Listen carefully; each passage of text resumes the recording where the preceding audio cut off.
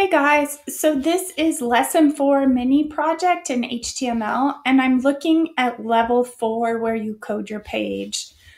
The directions tell us to basically code whatever you sketched on paper earlier. If you haven't sketched on paper, what you're going to do is just write what you want your website to look like. You need to make sure this index HTML is over here in this left section. If it isn't, go to version history and start over your project, because what could have happened is you were playing and it got messed up. And then what you're going to do is you're going to look at whatever you sketched out and you're going to go ahead and start. Oops, and look at this. This is pink.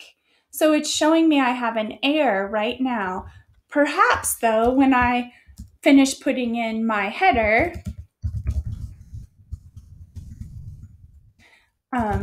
so I'm going to go ahead and end this heading now.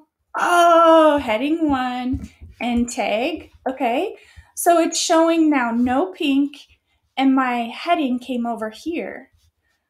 So now I can go to the next part, which probably I think I'll do a paragraph. So I'm going to go paragraph.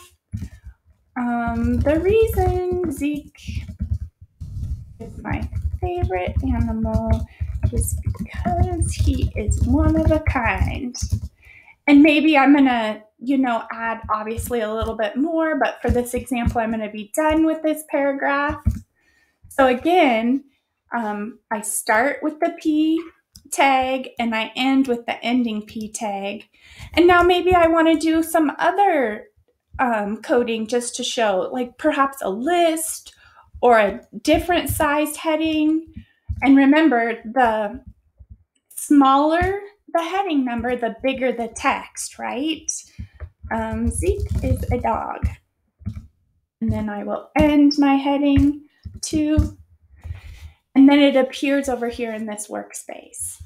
So what you're going to do is basically tell your little website story, but using the tags that you know from HTML.